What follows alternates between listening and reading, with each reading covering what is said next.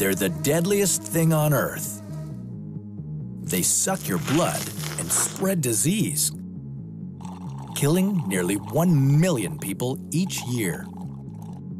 Are we talking about vampires? Lions? Gorillas? Actually, none of these things. We're talking about mosquitoes.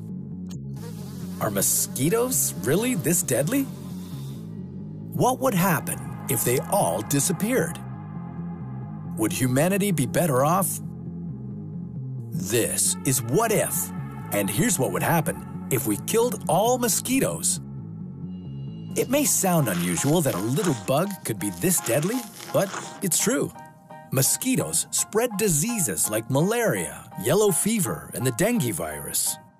They do it by biting someone who has a particular disease and then biting you and injecting their saliva into your body. The saliva then enters your bloodstream, causing you to contract whatever virus or bacteria that the mosquito picked up. And it's not just humans they affect either. Animals and farm livestock all around the world suffer greatly from mosquitoes. Just a single bite can be fatal. So, how do we get rid of these bugs?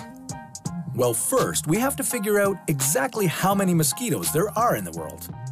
That's incredibly difficult to find out. It's estimated that there's 7 trillion of them in Alaska alone. Yeah, that's right, Alaska. Due to global warming and ocean temperatures rising, mosquitoes can live in places like this. And around the world, there are trillions of other mosquitoes. There's a number of ways we could get rid of them. Bats eat mosquitoes without any risks. They can eat 600 mosquitoes in an hour, so if we had enough bats, in theory, they could effectively wipe out mosquitoes all around the world. But then how would we get rid of the billions of bats in the sky? Okay, maybe that's not the best idea. Another thing we need to understand is how mosquitoes reproduce. You may think they're sucking our blood because we taste good and they're hungry. But instead of feeding themselves, they're actually doing it for their larvae. So, if we somehow got rid of all our blood and… Wait, I know where this is going. Yeah, that's not going to work either. Instead of these options, we may need to release genetically modified male mosquitoes. Ones that don't bite and can only produce sterile offspring. It could take several decades, but with enough of our genetically modified mosquitoes producing sterile offspring, mosquitoes would eventually be eradicated. So, now that they're gone, what would happen next?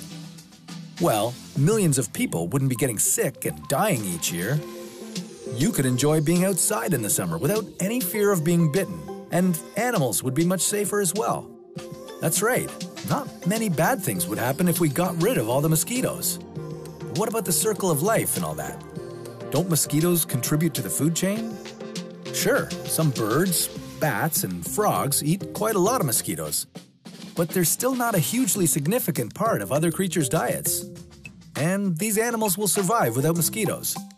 And although mosquitoes do pollinate plants, it's not significant enough to justify keeping the species alive.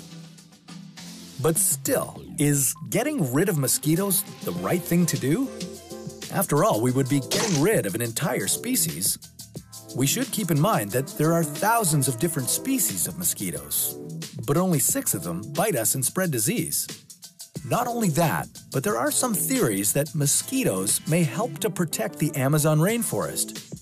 That's because they're so deadly and annoying to the people trying to cut down the rainforest that at times the bugs actually prevent them from doing so. And let's be real for a second. The human population is growing incredibly fast. Maybe mosquitoes are helping us to keep our population in check. Wait, what am I saying? This would most definitely be a good thing. There would be less disease, fewer people dying, and very few negative consequences. But what if, instead of mosquitoes getting wiped out, half of Earth's population did in an instant? Well, that sounds like a story for another What If.